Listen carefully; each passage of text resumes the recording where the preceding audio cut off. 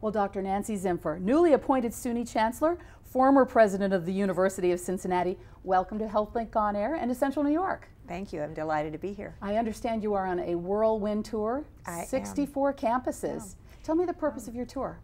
Well, I have to say to you, the immediate reaction was, are you out of your mind? But I have regained my senses, and it is exactly what I thought it would be, an opportunity to introduce myself and to get to know people on the various campuses, to spend some time with the campus presidents who are so critical to the leadership of our campuses, to meet with students, faculty, staff, community leaders, and to get a feel for how the State University of New York as a whole can really be, beyond the sum of its parts, a really extraordinary organization and transformative for the state of New York. Very good. I love that word, transformative. And you know, it makes me think you were here this morning for a groundbreaking at the Kennedy Square. Tell us about that. Well, it's very exciting. It's exciting for Central New York and all of the partners who have made this happen. And I particularly want to acknowledge President David Smith of Upstate Medical University and President Neil Murphy of ESF for their wonderful partnership in this endeavor. This is really capitalizing on an industry that exists here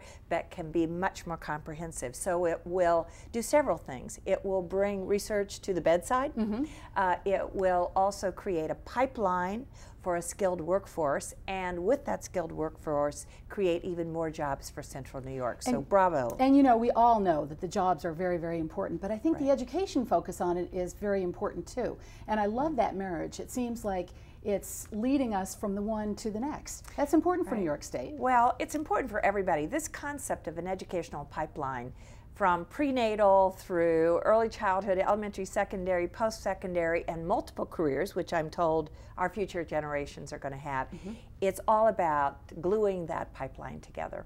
Well, I know that it's important because we lose a lot of students. They go through our fine schools here, then they go someplace else to work. Is this part of the focus to keep them here? Well, I do think everybody's worried about brain drain. I think some of our students will go into the world. They'll probably end up coming back to New York. But yes, we want to hold as many of our highly qualified graduates to this region, to the state of New York, as is possible. To do that, you need great jobs. You need this research capacity at the undergraduate and graduate level. And that's what the Biotech Center is all about.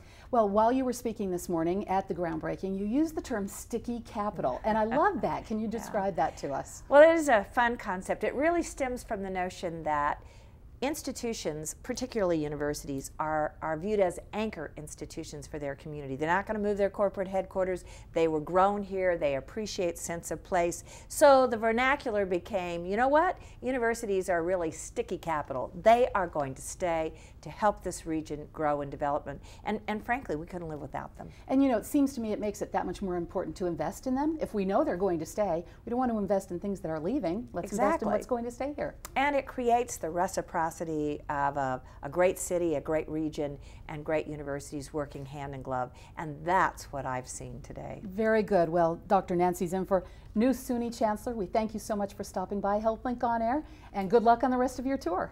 Thank you.